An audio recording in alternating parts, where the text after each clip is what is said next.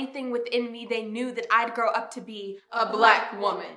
So I keep myself surrounded in a circle of empowering black women. Women who don't need a man. Because we're women loving women. Living in this skin, it's about time I bask in it. No, I'm not robbing anyone of their significance. But when it comes to us, there's a certain trust that I have for my sisters. A special place in my heart for all the black women working every day to pave the way. A black woman taught me that black women were one of God's favorite creations. Sculpted from the richest soil that earth has to offer. That he wrote our stories in mocha brown ink. So that we think in the richest of colors. And root our worth in the most eloquent of words.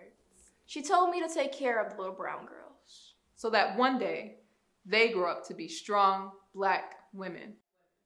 She told me to water their seeds. Because no one else will.